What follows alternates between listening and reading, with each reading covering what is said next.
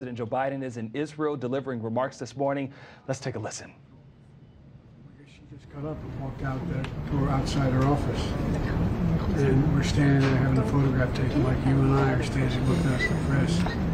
And she, without looking at me, she turned, she like this, she said, "You look worried, Senator."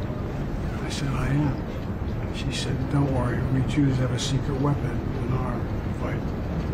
We have no place else to go."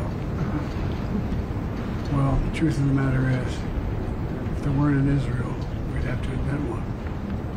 The truth of the matter is that I believe that, as I went home and said, I got in trouble at the time, but it's true. You don't have to be a Jew to be a Zionist. You don't have to be a Jew to be a Zionist. And I think the security and safety of Jews worldwide is anchored in the continued vibrance of the state of Israel. I'd like to write. That's what I think it's about at its core. And so I've admired you all, this country for so long.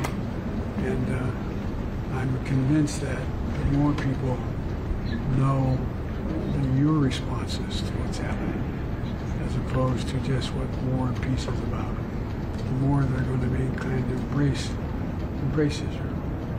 And but there's a lot more to say, but I'd like to talk to you in private if I can.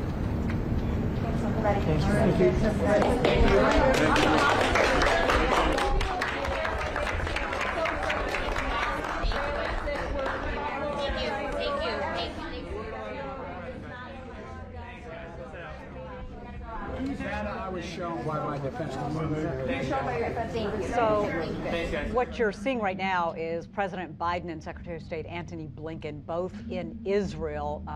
President Biden met with Israeli Prime Minister Benjamin Netanyahu following that terrible attack in Gaza. And he was talking this morning, again, pledging the U.S. support for Israel. Yeah, we know that's been the big story this morning. It's just how the U.S. is in solidarity with Israel.